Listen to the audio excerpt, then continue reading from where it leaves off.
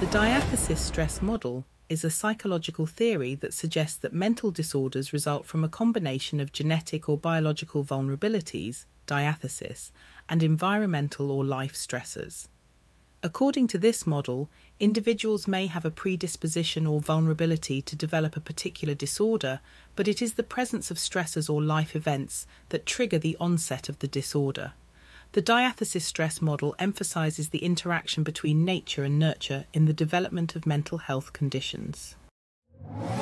What does the diathesis-stress model propose about the development of mental disorders? The diathesis-stress model proposes that the development of mental disorders is influenced by both genetic or biological vulnerabilities, diathesis, and environmental or life stressors.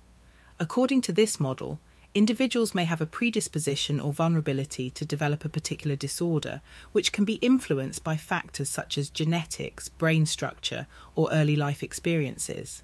However, the actual onset of the disorder is believed to occur when these vulnerabilities interact with stressful life events or environmental triggers.